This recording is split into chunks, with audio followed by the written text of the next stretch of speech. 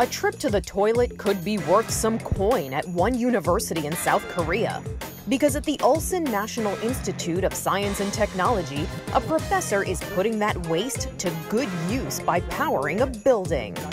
An urban and environmental engineering professor designed this eco-friendly toilet called the BV. It saves water by sending the excrement to an underground tank where it's broken down for methane.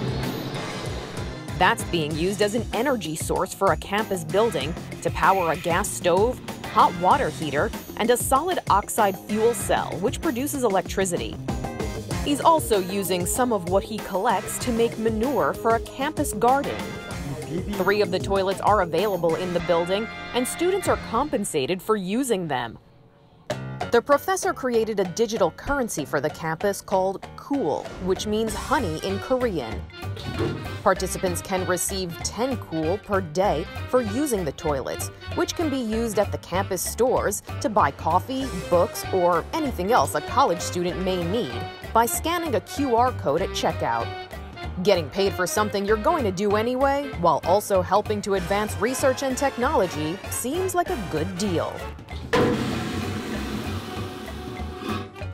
For Inside Edition Digital, I'm Montalbano.